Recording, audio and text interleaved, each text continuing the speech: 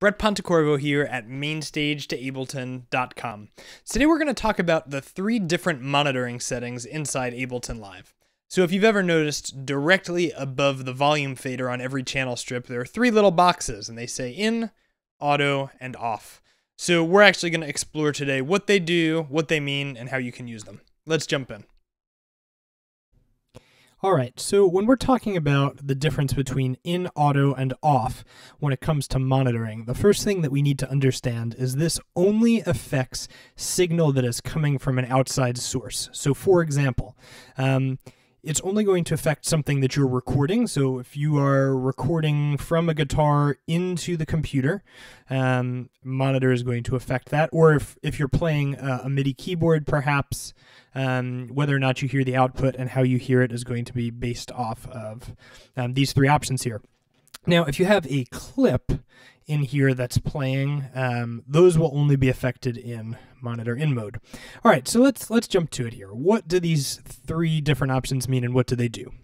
Monitor off means that incoming signal is going to be received into your channel strip. If it's an audio channel strip, audio is going to be received from channel 1, and it's going to come into channel 1, and maybe it's recorded, maybe it's not recorded, but it does not come out of your channel strip at all because your monitoring is turned off. So you cannot hear what is going into the computer. Though, if I were to enable recording here and record a clip, it would still be recorded and you could listen back to it later.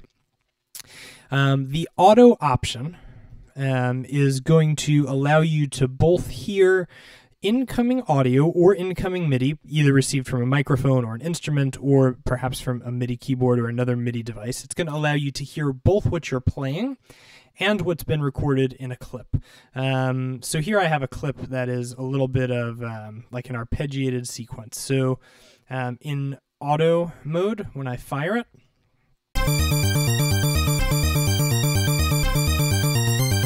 you hear it. And now we're going to go ahead and check and see what happens when I turn the off mode on here. Now, what you'll notice is that you will still hear this clip fire because monitor only affects signal coming from an outside source. So since this is a clip, you'll still be able to hear it. So let's check that out.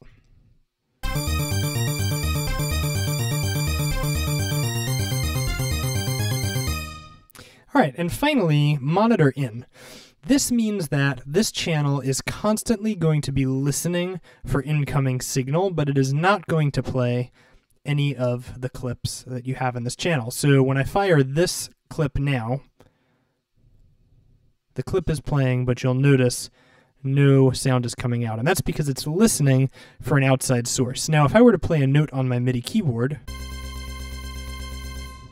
sound would come through, but the clip will not come through unless it is in auto mode.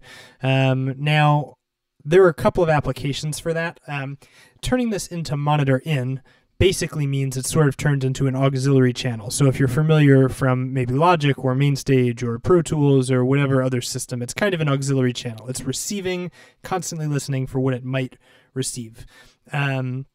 Another reason this could be useful is if you need a particular sound to access at any given point in time. So a lot of times when I'm playing live, my instrument sounds are always set monitor in so that I don't need to worry about whether or not they are record enabled in order to create sound.